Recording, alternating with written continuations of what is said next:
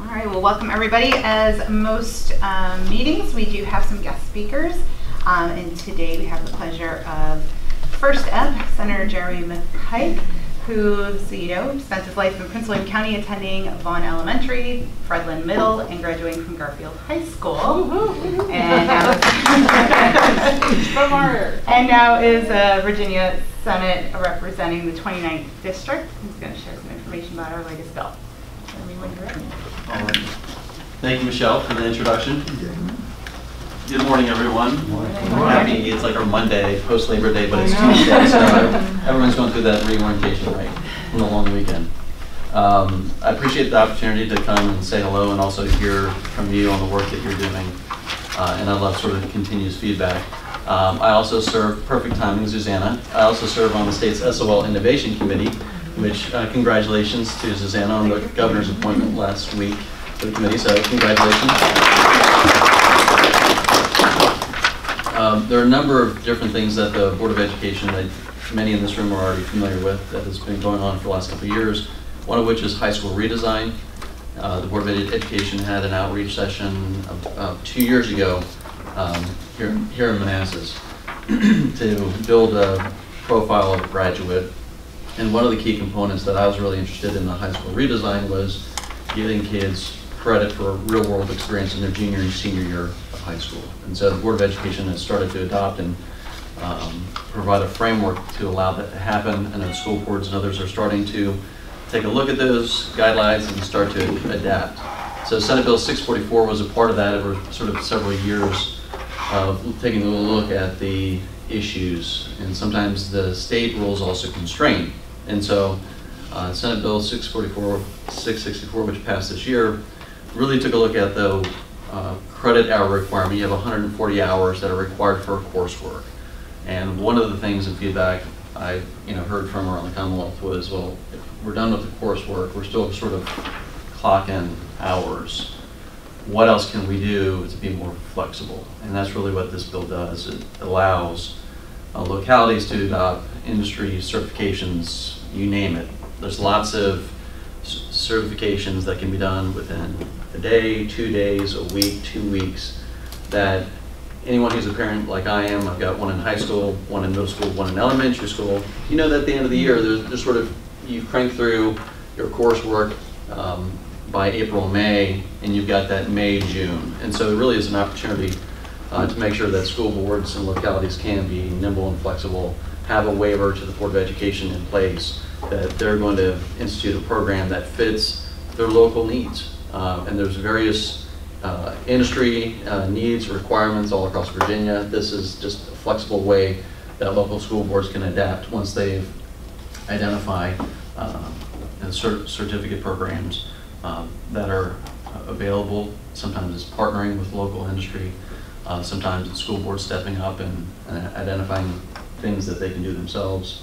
And really it's my hope that it's a partnership sort of in the same vein of high school redesign, where you are engaging the Chamber of Commerce, you are engaging maybe a local industry leader in the workforce development. And I think this is a lot what this committee is engaged in as well, which is great. So from a Commonwealth standpoint, we're hoping to continue to build this sort of relationships and strengthen. And some communities have really strong bonds and others don't have strong. And so hopefully this is a vehicle where you can have a much more flexible and dynamic interaction with the locality and business. So that's an overall summary. Susanna's about to jump into the SOL. I think the next meeting is coming up in 3 or 4 weeks. And we're starting sort of a new round. We've done a significant amount of work to reprogram some of the SOLs to identify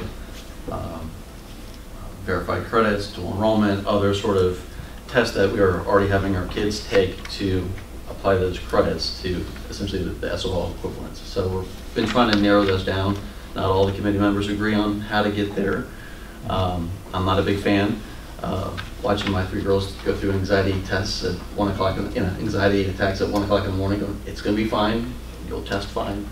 And I've heard a lot of the same stories from other parents. So we're continuing to work in that area, and more to come. So happy to have Susanna on the team. So with that, Madam Chair, I'd love to open up for questions. So the 140 hours is a requirement that you have to use and you can't do nothing else in that time? Yeah, Is that basically it's basically math to math. It has to apply within 140 hours. This now allows much more dynamic flexibility across coursework. So you don't have to do the alignment if you've completed. It allows the school board to be much more flexible versus sort of stovepiping, this must fit in this one category. Okay. Coffee's still working, like I said, it's sort of this Monday, Tuesday thing going on. So this is a state initiative that's been passed, right? Yes, yeah, the governor signed it into law, so local school boards, since it's just coming into effect July 1, school boards haven't quite caught up, and a lot of times those things will take, you know, a year or two for the word to get out that, hey, we've got this tool in the toolbox to now utilize, how do we take advantage of it? So what is it that the school board can do, I guess, to kind of fall in line as far as what you guys have set up? Like, what is it that our school board can do to allow the students to be able to fall in line and make sure it's fine? Like, what is it that, what's kind of like the process like for them? Is it just a simple vote to adopt it, or how does it work? It would be up to the local school board's process in terms of identifying what certifications, what partnerships exist, and then they would have to adopt, you know, through a vote, what framework they're going to pursue. Or they, you know, might, you know, allow a superintendent to have a flexible portfolio of things that they would like to see pursued. I got a question. So I'd like to hear some people from the schools. I mean, how, you know, all my kids have been growing out of school forever. I got grandkids now and everything, but I mean, but how important is it? I don't see anybody like, oh, you know, this is kind of cool. I mean, how important is it to the people that are in school? I would say the stress level that you mentioned is extreme. Yeah. For example, under testing situations, kids, as a substitute at one point, even though I have a master's degree in education and I'm all the dissertation and a PhD, they were told to give mints to the children that would help them score higher, and I had to, as a substitute, perform a Heimlich maneuver on one of the students. And on the playground, she came up and gave me a hug, but then that's not allowed, you know what I mean? So that's a true story. And also, now, rooms are freezing cold so that people will pay attention because they stayed up all night studying. You know, I could have come here and had coffee, but I have an ulcer, so I had to stop and buy a Coke because I didn't have time to finish making my tea at home, you know, to save money. See what I'm saying? You know, so, I mean, and I'm a mother of a student who was in college and suffered a loss of a friend in Richmond and was grieving, went to a hospital in Florida. Luckily he made it home, thank you to the air, you know, whoever was flying the plane and paid attention and landed safely. Now we have what? You can't control the weather, so what's going to happen in Florida now? I mean, I just heard on NPR that we're going to get some kind of storm, you know? So just be careful where you travel, you know? I mean, let's help each other.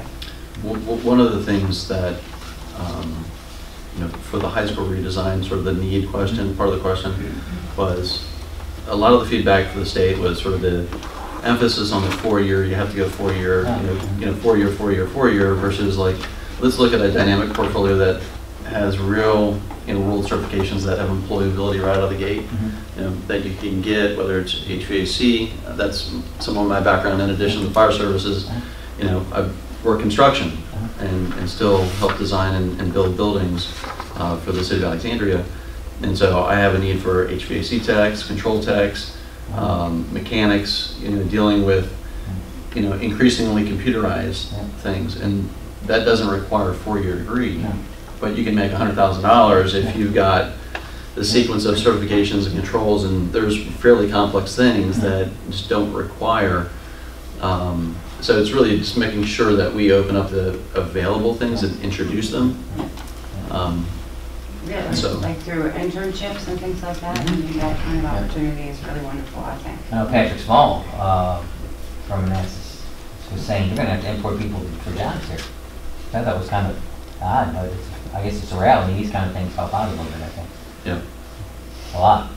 Well, that's the hope is figure out what are the barriers to success, help to modify it like we did through this change in the code, and hopefully encourage this sort of dialogue and chambers of commerce across Virginia to make sure you link back in with the school systems and say, hey, let's roll up the sleeves. What does our local profile of a high school graduate look like? In addition, to what the state's guidelines are, but what do we want to say and have as a statement? So I think it's really important. I appreciate all the work you guys are doing.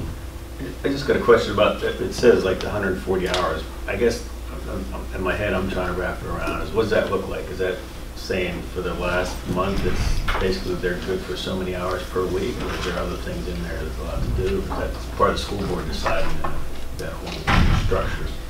Yeah, the emphasis in this change is to say you've completed all the core competencies, and it's not about the hour requirements. It's not about punching in anymore. It's about you got the skill sets that we wanted you to. And so it's an outcome based, not a clock based. So if you've completed the work, you've gone through all that curriculum. I don't see a need to say, okay, we've got 30 more or 20 more or 10 more, whatever that is, to then continue something that you've mastered the material in. Let's get a little bit more dynamic with our resources and our time and get kids engaged on, whether it's CPR, HVAC, could be, IT and technical skills. There's lots of things that you can bring to the table that are modularized now. They come in 1 day, 2 day, week-long segments that the kid's coming out and has something that's right on the resume. They can demonstrate a skill that's outside of the core and they can apply into the workforce. So I think that's a huge advantage. I wish I had going through. I would think you would be jumping up and down about it. We are. It's a game changer for a lot of students in career and technical education. Imagine you're a junior or a senior in high school, and like the senator said, you finish your competencies for that course for the year, and then that May-June timeframe, you're able to go out and work in that field area. It's huge. It's going to work real well for youth registered apprentices that we're a big part of. So for students that, academia did not really lend itself to and they didn't find huge success there, they're finding tremendous success in skilled trades. And the skilled trades are here, right here in Prince William County. And it is great to see 16 of our 19 seniors in welding got full-time employment here in the Prince William County. That's awesome. The employers are here. That wave has come through. A lot of their employees are aging out of the workforce, and they're losing a huge skill set. But it's great when you can take a young person, and this allows that to happen, to be mentored by someone before they, age out, retire, and that kind of thing. So it is a game changer. It allows the businesses to see that opportunity and allows the kids to build hours towards journeyman and masters type of. I thought it was a big deal. It's so hard. The kids have got to stay interested in school. Correct. Once you lose them in there, it's hard to get them back. And there's a lot of things that will do that, that will distract them. But if that's something that's going to inspire them and give them some opportunities, I think it's fantastic. Something other than college. And I agree. I just feel that to see us concentrating on workforce development, a lot of the schools, they obviously push higher education, but that's going to be for a select group. Not everyone's going to fall into that category. So we just have to have the mindset that degrees is what gets you in the door, but the certifications and the licenses, that's what gets you paid. And for us to be able to focus on students' achievement as far as creating that well-rounded student, having that book knowledge, of course, which is what we're talking about, but then having the applied knowledge to go along with it, that's what's going to be very, very important, because that's what's going to allow that student who may be considering workforce to actually know this is exactly what I want to do, as opposed to going to higher education and realizing this is not what I want to do and still have no workforce development. Yeah, I know. One of my other hats I wear, I do college consulting because I have a background in college admissions. And I'll tell you, some of my biggest challenge, because I'm really pushing for this for some of the kids that I meet, it's the parents. They just say, oh no, only 4-year college, and I'm trying to make the case. It's not a hard case to make, frankly, because the numbers are there. These kids, the amount of money that they make, but to me, it's sometimes battling, sometimes with parents, it's about the prestige piece of saying, well, this is actually they do very, very well. So look at this. So that's the other piece of it that I find is a challenge. Is getting to those parents. I'm excited about some of the tools. I know Manassas started with some of the U-Science early application, which I think is really exciting. I'm sure some of you have taken a peek at it with Manassas, but I think that early identification of both aptitude and interest in middle school and very early on to say, and especially for like my 3 girls, they have a much higher, the data says, proclivity in IT, but if you ask them where they want to go, it's like my middle daughter, it's in nursing, and so it's just helping to identify early on the career paths, whether in what sort of areas, whether it's 4-year doctoral or it's trade within certain categories. I mean, just that discussion with parents early on, I think, is also a huge tool that we need to more fully leverage. And so I'm excited to see the pilot that Manassas is doing, and hopefully others. Absolutely, and I would even say, working with the state and working with the businesses to convince the teachers and the parents and even the principals so that these things are available in their high schools. Because very often, when I talk with freshmen, my son is now a freshman in high school, and and when I talk with some of his kids in the school or even parents, they don't know that these certifications are available, and it doesn't have to be just trades. It can be many other useful certifications, or those who have graduated from our local schools, and then I meet them, and they are like, oh my gosh, I have to pay for the certification. I'm like, well, did you know you could have had it for free? No, I didn't. Well, how do they find out about those things? So there's a lot of information coming at them. How can we digest it for them and just make it easy to understand? To Suzanne's point, how can we, collectively, because it does take a village, to just get that information across to them so that they know. I mean, we have, Manassas City, Manassas Park, Prince William here. We can, what can we do collectively to make it easier for the kids to understand that they can take those classes? Right. What's up, Woodbridge? Prince William. Thank you, though. Yeah. Used to be. Yeah, we used to be. The question, how are you guys advertising this to the students? I mean, are the schools currently telling the kids or the freshmen coming in, hey, we have new certification programs that you guys can take by the time you get to be seniors, or are these offered like literally right now as they go into school and say, now you can take this certification? Do you understand? Like, I'm trying to figure out, like, when was this actually known in the schools? I think that's a great question. If some of the school board reps who are here would be better suited to sort of answer what each local jurisdiction is doing in terms of education and availability and outreach. Any takers? If you could clarify, I think you said it was optional for the school districts to choose to do this or not. It's That's not right. mandated. It's not mandated, it's a local option. It's just a tool that they can utilize once they get the program in place. So we don't know if any schools that have been adopted this yet? Not yet. I mean, it just came into effect July 1, so this is part of, it takes localities, superintendents a while to say, okay, here's what it is, how do we adjust to it, how do we adapt, what does it mean? So I expect, as information gets out through the Superintendents Association, through the School Boards Association, through others, that's when you'll start to see that start to circulate to each of the localities, and you'll start to see adoption and discussions. But laws like this and changes usually take a year to 18 months to sort of adapt, and I see some heads nodding from some local staff. And I guess that's because it's more of the top down. I guess you have those who are authority have to at least know what's going on to know how to implement it. And we just now starting the school year, so they're probably not aware or just becoming aware. Yeah, for a July 1 switchover and them starting a new school year is almost impossible to get something in place. So it will take time for the school systems to At least do it's that. a chamber. I mean, we're a large business organization with all its families.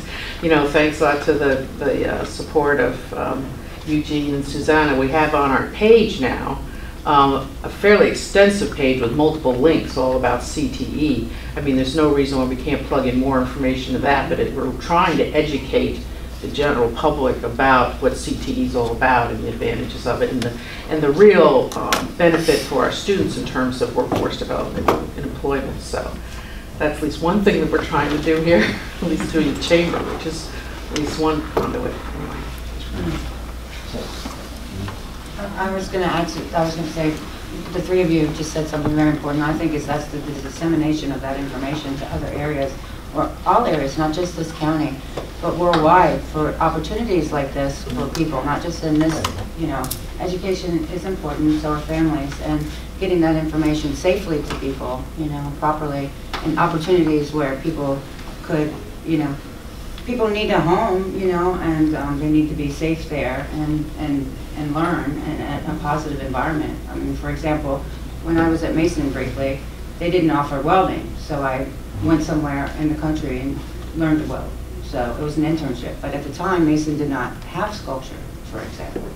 Now they do, but then we have a new campus, with other things. So, I mean, it's just, I don't know. It's just, well, I appreciate, I don't want to intrude upon our time on our agenda, and I do have to step out a little bit, and so I got a little preview of Belinda's great presentation. So I appreciate everyone's time. Feel free to reach out to me with ideas. My cell phone, if you need it, is available. I have some cards as well. My cell phone is 571-437-2402. If you got ideas, yeah, 571-437-2402. Great ideas come from everywhere, so I'm not the sole person on legislative ideas. Great ideas like these come from listening, talking, sharing ideas. Many of you have experience in different professional lives that have direct impact, so I appreciate your feedback and appreciate the time to come in. Great, thank you for coming. Thank you. Duly noted. Okay, so welcome to our next speaker, Delana Canals, who has been with the Chamber forever and ever and ever, wearing many different hats along her journey. She's going to share with us about the Military Child Coalition, which is her latest hat. Eugene lights. I was going to say, not only can he use the lights, he can help us. He's got many jobs over there. All right, well, good morning. Some of you know who I am, but some of you may not have realized that I was a military child. My stepfather was in the Air Force. My husband served 25 years in the military, retired sergeant major. All three of my children joined the military. 2 are still in. My daughter just made lieutenant colonel. My son is a Black Hawk pilot, he's 2004. And my daughter, who's no longer in the military, her husband is, and he's lieutenant colonel promotable at Fort Belvoir. So, and the topper, all 7 of my grandchildren are military kids. So I definitely Drink the water. Drink the water. Yes, definitely. MSAC, Military Child Education Coalition, is a 501c3 nonprofit organization. We've been around 20 years. We're a global organization. And our main purpose is to ensure that all of our military and veteran-connected children receive the same quality education as their civilian counterpart. This right here is a statement that was given by the Service Secretary, the joint memo to the National Governors Association. Because it's really important to have the quality schools, because our military kids move, and their next duty station, depending on the school district that they're going to be moving into, if it's questionable, they've chosen to stay at home. I mean, they've chosen not to move with their service member. And that could be devastating to the family unit. So in the family, let me just get my notes here. The thing without the lights being on, talk about not having your glasses, it's kind of hard to see. But Military Family Advisory Network did a survey last year. They interviewed 5,650, they had that many participants, and it was mainly service members and their spouses.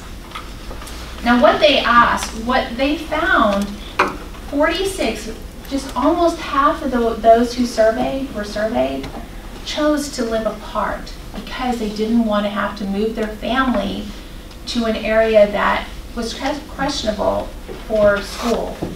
But there were 2 reasons.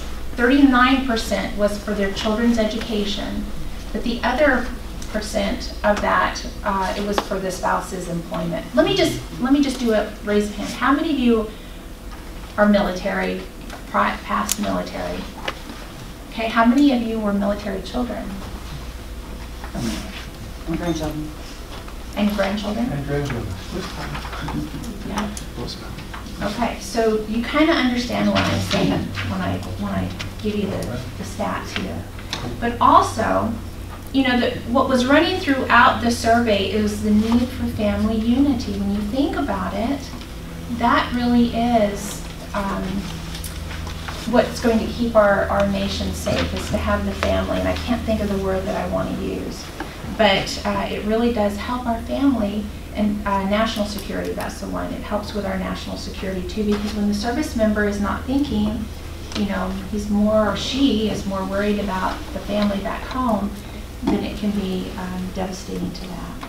Blue Star Family also did a survey, and they did military spouses, service members, and veterans. And the one I'm going to be talking about is our military spouses. They too, 46% decided to live apart, then move with their service member, and 39% was due to the child's education. That's what we do, Military Child Education Coalition. We support our military and veteran-connected children because we want to ensure that they are college, workforce, and ultimately life ready. And we do it for the sake of the child, one child at a time. Now, you can read our mission, but through our mission, we have 5 areas that we work on. One is the educational needs. We want to ensure that our military and veteran-connected children, their educational needs are recognized, but on a national level. We also want to make sure that our students succeed.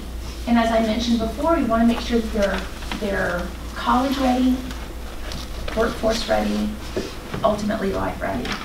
Now, as Senator McPike just said, not all kids want to, you know, not all are going to go to college, but that's okay. That's where that life ready comes in too. And then we have our parents. We want to ensure that our parents receive the information that they need to help their child actually go from school to school to school. We want to empower them to be able to be knowledgeable enough to be able to kind of get through the system to be able to help their child.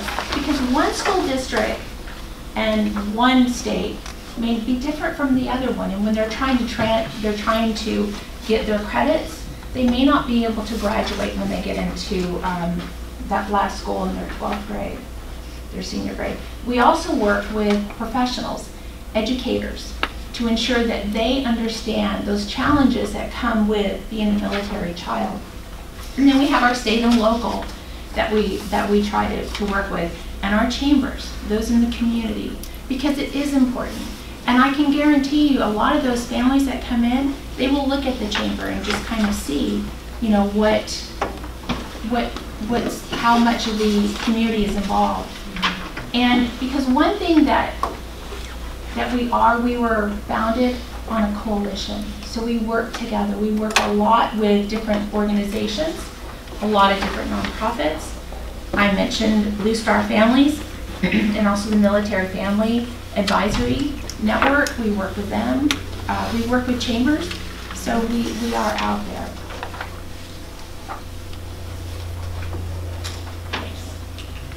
And we educate, advocate, and collaborate. Now, I just want to mention, a lot of the artwork, all the artwork in here is from our military kids. And we do a contest every year, and we put it in our calendar. I would have had some, but my basement flooded, and I will just leave it that way. But all the artwork is here, so it's, and you know, there are nearly 2 million military-connected kids. Sorry. From what areas is that, Delina, the 2 million? It's everywhere. Nationwide. Nationwide. I assume. Global, CONUS, OCONUS, overseas. Yeah. Okay. But 2 million are military, and then we have over 2 million parents are post 9/11 veterans. And they're just kids. They are just kids. and they all have a unique story. Now,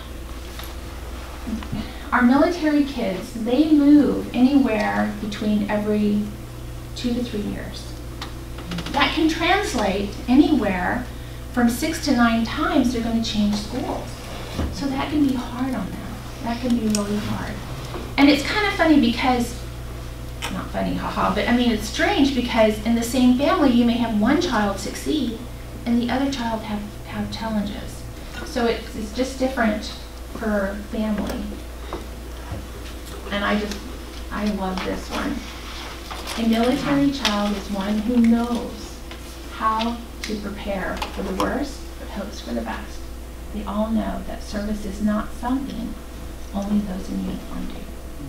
I heard Mrs. Pence once say, when I first came on board with MSEC, she said, you know, our military kids may not have participated in the decisions that their parents made to join the military, but they've definitely stepped up to the plate and served, and that cannot be more true.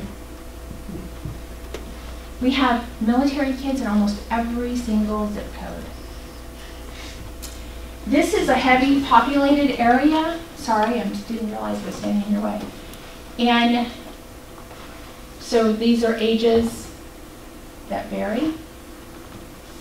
Now, one thing that we have a challenge with, and I was just talking to Senator McPike, is our Guard and Reserve. It's really hard to identify those kids because, you know, their parents deploy. Sometimes they deploy just as much as the active component, and we cover all branches of service to include our Guard and Reserve, U.S. Coast Guard, and post 9/11 veterans. But, you know, they may not,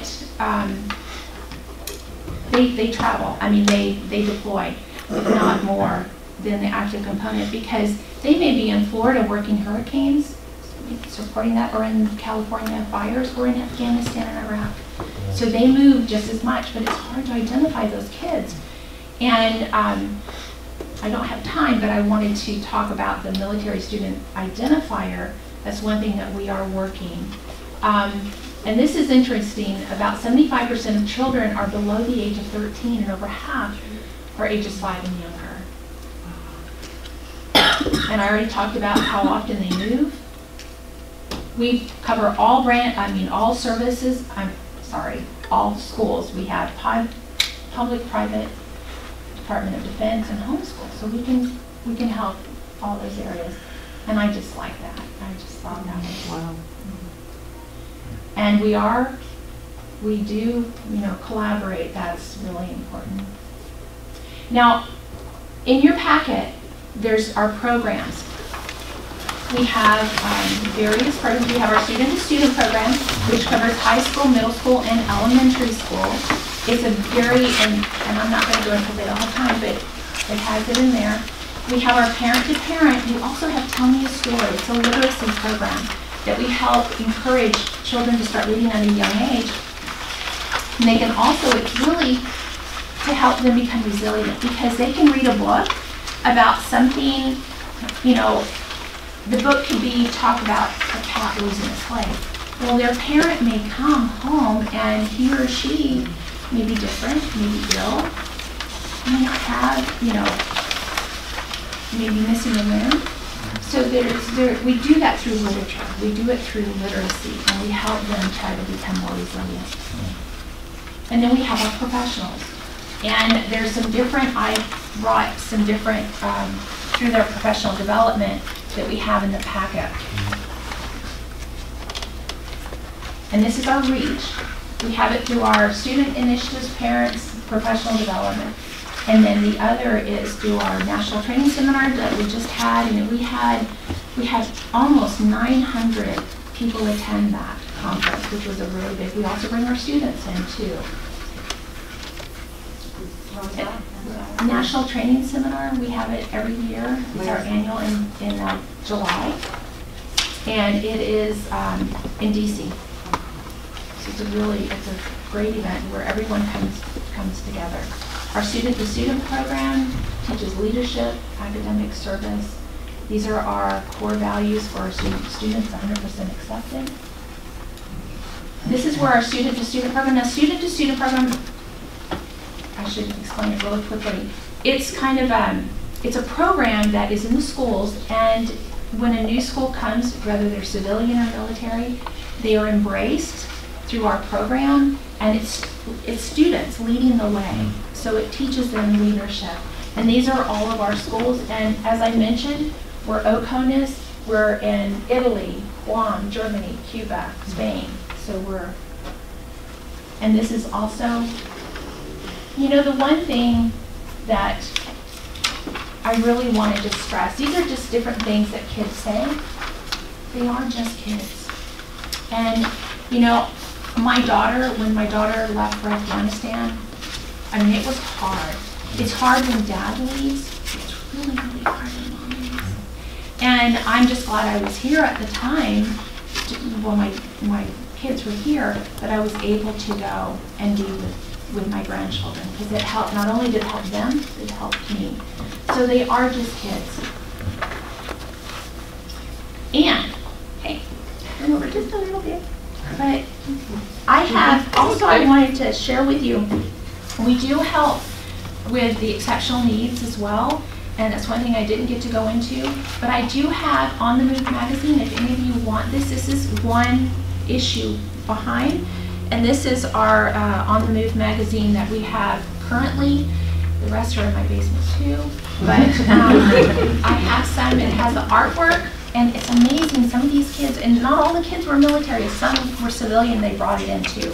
So if you want one, please feel free to take one. And if anyone doesn't have any questions? I have a question. So yes. What would you like us to try to do to move forward on the initiative? I understand when your daughter left, because my grandson just went into the Coast Guard, and my daughter was like beside herself. I had to get her beside, you know, I had to send her up some head beside her. And then my one son's in the Coast Guard too. I was in the Coast Guard, so she was all like distraught for like 2 days. And I said, the guy's going to the beach, okay? You know, trying to feel better. But what can we do to help this initiative? Just spread the word. Okay. All of our programs, for those who participate, even our professional, our educators, it's free. It's free. So we just need to get it out there. We just need to get, you know, let people know that we do have this program, and it's free. And there's so much information. Just check out our website. And my card is in there. Thank you, kind of an interesting lead-in. I'm going to just take the time 1 second to mention this. I also work with the Hispanic Council at the Chamber, and one thing, we collaborate with the Virginia Hispanic Chamber and the Mid-Atlantic Hispanic Chamber every year to do this Hispanic Heritage Month celebration at the Hilton Performing Arts Center. It's really very inclusive. We want everybody to be there. But the theme is actually going to have a military focus, because it was brought attention to me that 22% of our military are Hispanic. Yeah. I didn't know it was that high. Wow. So what we decided to do immediately, I said, that's the theme. So that will be our theme, and both of our keynote speakers are veterans. So if any of you, I hope you can come. It's going to be at the Hilton Performing Arts Center. It'll be a lot of fun. You're going to learn about some of the heritage. We'll have some performers, and then we go on stage and have food from all different types of restaurants, and then we'll hear our keynotes. But anyway, I have information here, but I thought that would be a good lead into what we had just mentioning. So, because, you know, we come from a region very high, you know, not only Hispanic, but our military. So, people together. Thank you, Delia, for being here. Appreciate it. All right, so we're going to move kind of right into our programs. National Young Readers Day is coming up on Wednesday, November 13th. No, 12th. No, 14th. Thank you. I'm like, I think it's 14th is in my head, so I'm going to go with that. 14th. Wednesday, November 14th. We moved it to a Wednesday from a Tuesday because we are having salute to the Armed Forces on the Tuesday, since it's right after Veterans Day. We also thought, with the schools being out on that Monday in observance of Veterans Day, it would be better to wait a day, let them get back in the classroom, and then have us all come and read to them, versus doing it their first day back after a long weekend.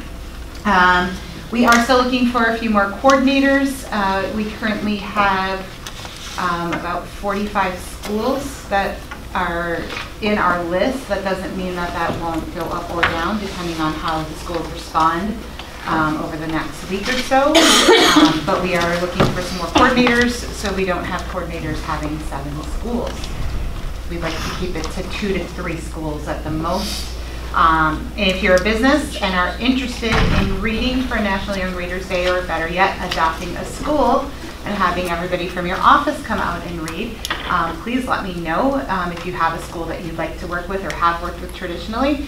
That makes sense, and we can connect the dots for you and help work through a coordinator to make that happen.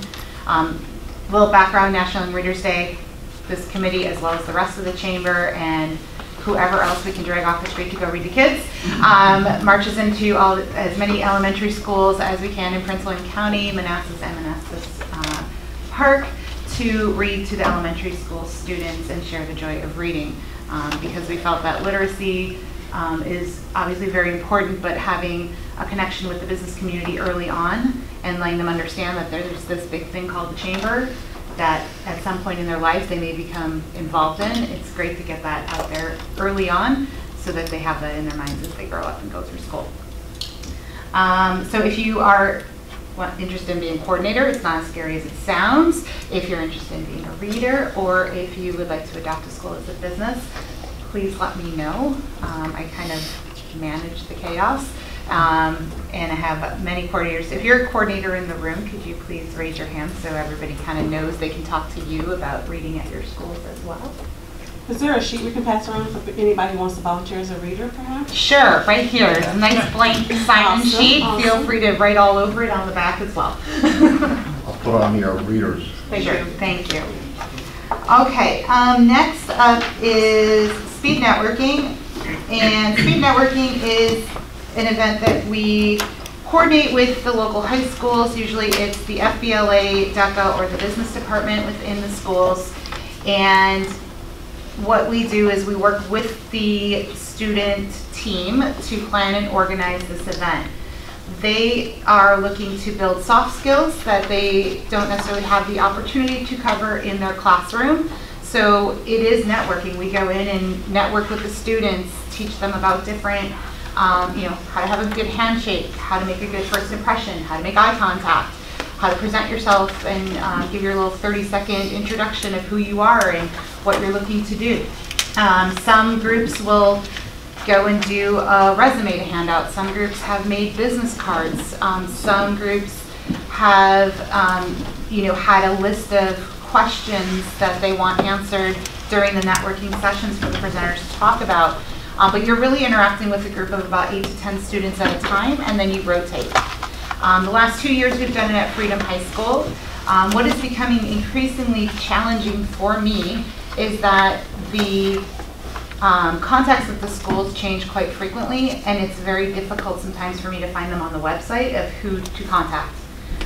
Who's the FBLA director or liaison for the students?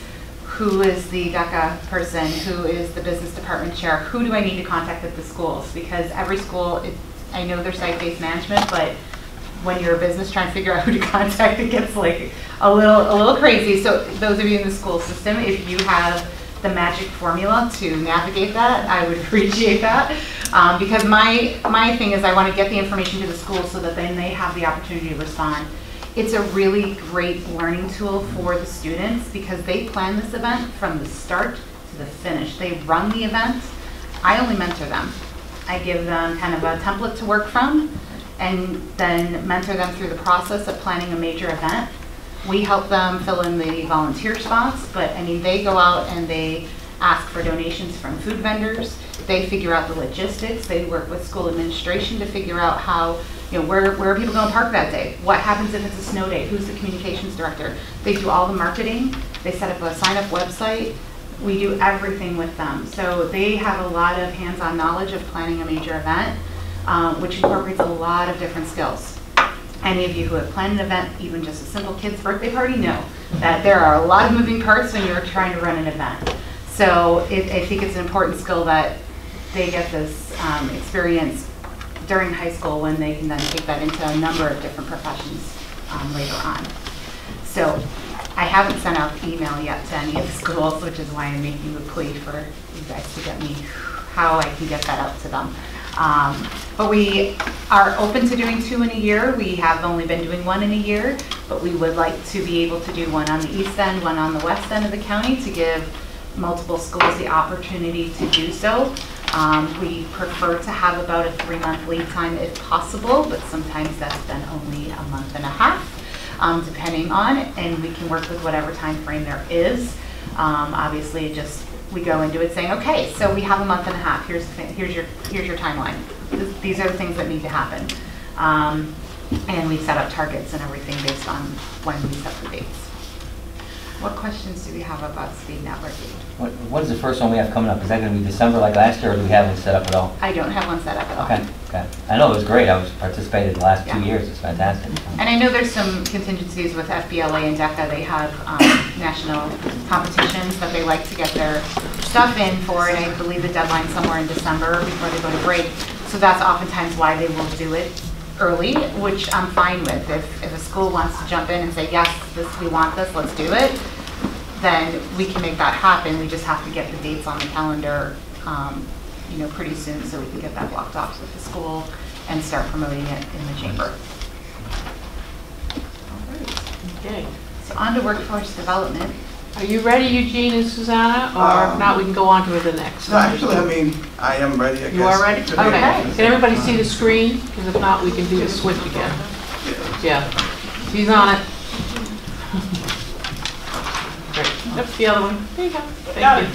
Okie dokie. So, Suzanne had mentioned earlier that we as a committee from the innovation side, we developed a landing page in regards to career and technical education. And the whole point behind this landing page was to create an umbrella where everyone here in our 3 school divisions can actually work together along with the businesses in our community and vice versa for them to work within the schools. And last year, we focused a lot on career and technical education to be able to help guide the business community into understanding some of these public sector terms that we may not be as familiar with. And one of the things that Susanna and I wanted to focus on is that there's 4 areas that a youth should be exposed to before they graduate from school. Higher education is obviously what we always deal with when we're dealing with in school. But workforce development and military and entrepreneurship kind of rounds out the other 3. But one of the things that she and I wanted to focus on was, again, standing for career technical education and introducing that to the community, which we were able to do last year. This year, we're focusing on career clusters, which is now more of the next level, to be able to connect the businesses that comes from the 16 pathways, 16 career clusters, and the 79 pathways, which you obviously see through the handout that I gave you. You guys can get a chance to look at that. But one of the things that we wanted to do was focus on getting businesses into the schools for in-classroom support. And then we also wanted to create a component for the students to have applied knowledge or information out of the classroom. So with work-based learning, if you guys take a look at the other sheet, the flip page, it should look just like this.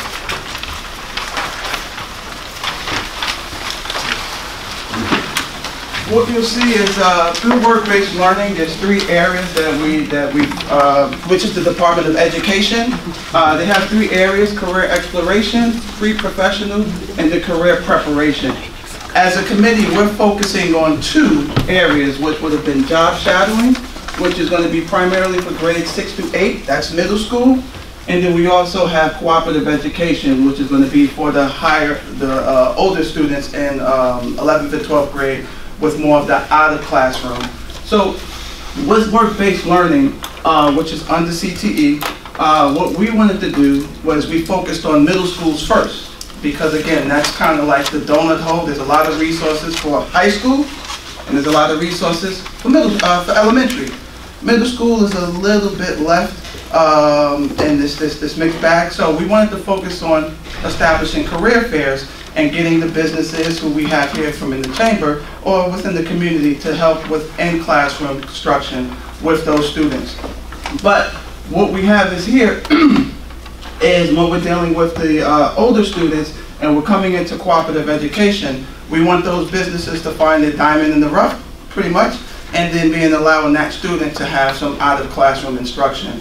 To kind of give you an idea of how this works, I wanted to show you through the city of Manassas and their CTE department.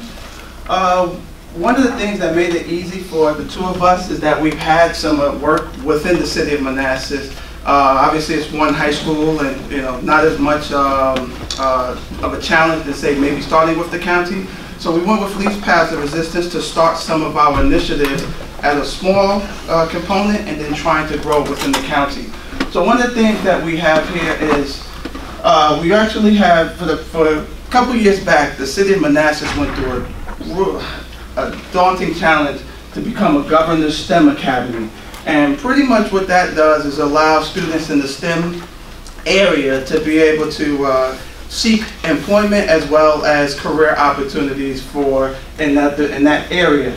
And the three areas that we focused on was facility and maintenance. I forget what that one is. And if you look at the career clusters, you'll see it's not cut and dry that every 16 cluster you have to fall into that pathway. Some overlap. So you'll see on the back end, transportation and logistics, facility, maintenance, I believe that's in there. That's one of the areas that we have through STEM. And when you think of academy, it's pretty much like the clusters that's going to be it's either one or multiple clusters kind of operating under the same roof. If you see network systems and cybersecurity, that's going to fall under IT. And then we also have the last one, which I believe is for STEM. It's under the STEM. It's I don't have that in front of me. But the last one that we have here is, where is STEM? STEM, engineering and technology. So those are the three pathways that we have. Now, staying within that, CTE encompasses STEM, not the other way around. That's why it's called career and technical education. There's 22 governor schools, 22 academies here in the state of Virginia, and we were fortunate through the work with the city of Manassas in this daunting task to be able to get the city of Manassas to also have the academy. But when you scroll down here through CTE, while this was happening, while we were working on that, I was working with the city of Manassas to help where they were setting up the 4 academies that they're concentrating within their division. Business and finance, here STEM and IT, which is again the wraparound from the governor's schools there. And these are the different courses that the student's going to be enrolled in under that cluster. And the goal for us is to connect the businesses in these professions to these courses to help the students get the applied knowledge to the book knowledge that they're getting here. You see HVAC was something that's also there. Health and Human Services, again, these are pathways that we call academies, and these are what I guess you would say the clusters in these individual pathways. And then we have Arts and Humanities. And the reason why we wanted to focus on these areas is because what's happening is through Workbase, we wanted to get the students from the job shadowing at the lower level to actually show where their interests may be. And then as they got a little bit older and finding this is probably the area, they can fall into those pathways or those clusters to get a little bit more of the support from the book knowledge. But what we all discovered is that they need the wraparound service from the business community for this applied knowledge, so that way they know this is what they want to do if they want to go into the workforce or if they want to go into higher education under that field. This will give them a little bit more of that wraparound. So what we're doing right now is we also have, through the second component on career exploration, is youth registered apprentice, which is something that we're now coming out from in the county. This is now out of classroom. So these are the students who actually found this is where I would like to be, and these are the pathways that I would like to choose, and we want to get the businesses to be able to connect with those individuals. But one of the concerns that we wanted to address when we were establishing this component was, how is the student going to get there, and who's going to pay for it? Because again, this is going to be something, when we announce this to the community, because we're coming up, we just, a couple weeks back, both groups, the city of Manassas and the county, they have like a business luncheon or secondary day, where all of the teachers in CTE, middle and high school, before the school year starts, they come together and kind of discuss with maybe the businesses amongst the division to see how they're going to project themselves moving forward. Because of us setting up the landing page and working with our divisions and our foundations, we were able to create this camaraderie from top down. Now we're trying to connect with the teachers at the ground level, because that's really where we want the businesses to be connected to. That's how they're going to be connected to the student, is through the teacher. So we're trying to now connect with the teachers to be able to utilize our committee, any work-based or workforce development initiative, to contact our committee, so that way we can be able to provide those support resources to that classroom. What's happening right now is we are trying to figure out how we're going to get that student to the employer. So working with the 3 foundations, we was able to establish a transportation account with the city of Manassas first, and then we'll get into the county and so forth, which will allow funding, which we call Adopt a School funding, to go into the foundations, allowing the student to be able to get to and from, coming from the community at large and the business community. And one of the things that's happening right now is I'm setting up some funding from a major company here who happens to have an office in our area, and I'm working to bring that down from the federal level down to the local.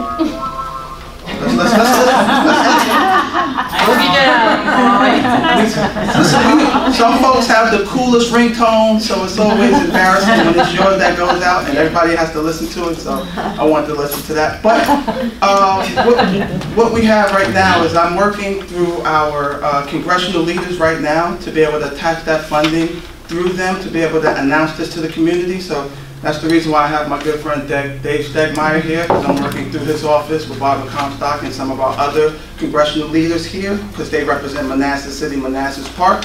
And then we have our 2 other congressional leaders, Congressman Whitman, who's Western Prince William, and then Jerry Connolly, who's Eastern Prince William. So what we're doing right now is trying to set up, through career clusters, getting the businesses to come into the schools through CTE, because we have the links to our 3 school divisions. Just kind of finishing up, just saying that right now what we're doing as a committee is working to get our businesses into the classroom, and then also through our divisions. So that's what the landing page is about. Over the course of the year, we're going to be focusing on career clusters, so kind of get familiar with this and how we can get those clusters from our businesses, so that way you know where you fall, connected to our 3 school divisions, and that way you'll be able to find where your home may be, whether it's through work-based learning, you want to get into the classroom, or you want to go into the youth resident apprenticeship component, which would be for the outer classroom experience. So just kind of look forward to a great year that we have. We hope that you guys continue to build with us. And thanks again a little bit for the time. Questions quickly. So you will just hear there are some events already scheduled at local middle schools and high schools, and you will get information either at our future meetings, or Suzanne will kindly send them out.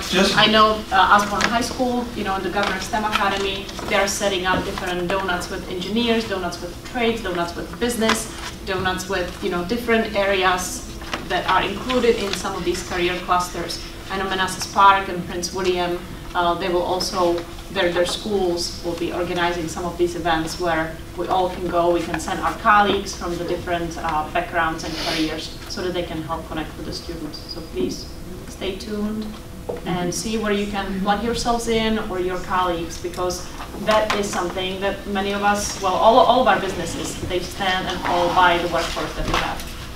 All right. Thank you. Thank you.